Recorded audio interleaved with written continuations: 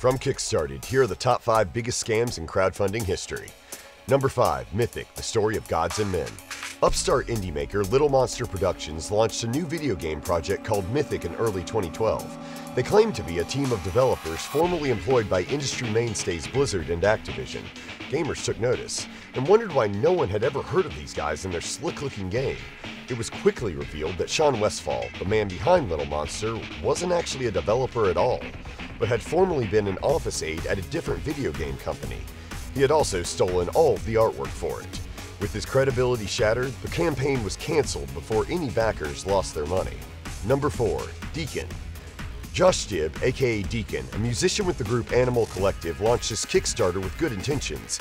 He was raising money to fund a trip to perform at a festival in Mali and make a new CD, all in support of a Mali non-profit group that fights slavery.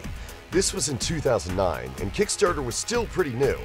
So, when Deakin raised $25,000, people were truly excited. That excitement became disappointment when Deakin basically left the project on the back burner for 3 years without ever explaining why. Eventually, he spoke up and apologized, and claims he gave all the money straight to the charity. Regardless, many of his backers felt cheated. Number 3. ZionEyes. This doesn't appear to be an outright scam, but a case where the challenges of crowdfunding are clearly illustrated. The ZionEyes campaign launched in 2011, promising to deliver a pair of glasses with a built-in mic and camera that could stream real-time HD video and audio to the web.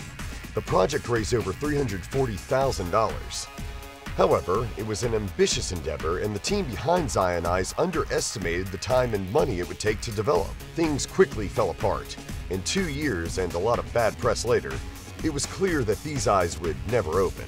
Number 2. Copy-paste. Number 2 on our list gets the award for the laziest attempt at fraud.